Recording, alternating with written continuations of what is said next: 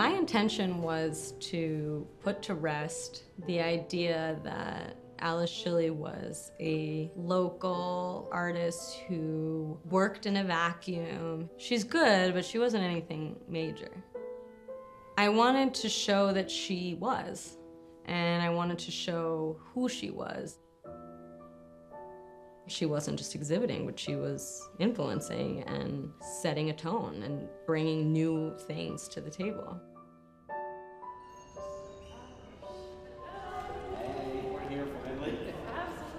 And to do it with my dad, whose research over the years has contributed to this, who inspired me. He picked my curiosity by having this kind of lingering question of like, what is the real story?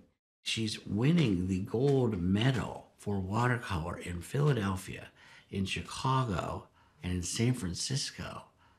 Why is she not in any books? If you're basing your judgment off of books that you read, and these women are not in these books, then it's our generation's job to put the women in the books and to rewrite them.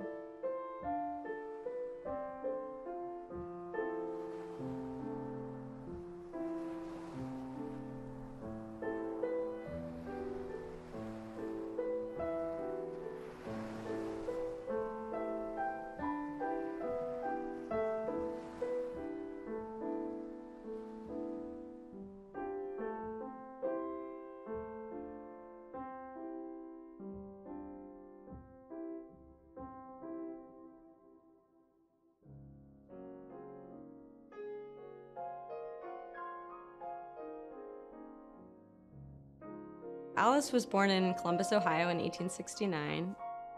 She was the third of 6 children. Her father ran a successful pop company called Schilly Pop.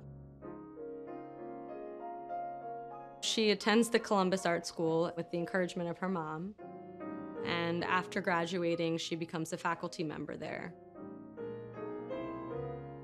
The school was founded in the 1870s by a group of women to provide an opportunity for women to study and work in the field of fine art, to give them a profession.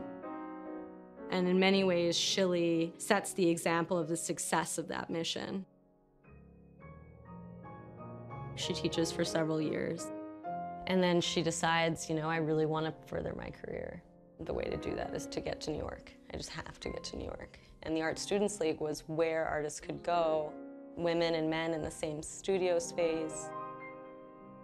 It was this amazing mesh of artists. And this was really her first trip outside of the state.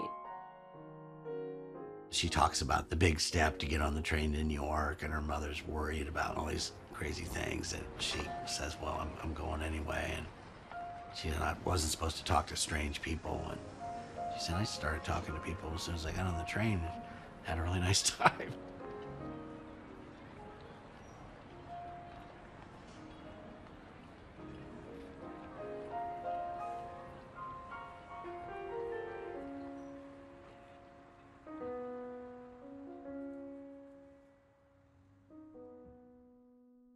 She was fascinated instantly, and in many ways, this fascination spans her lifetime. She travels all across Europe,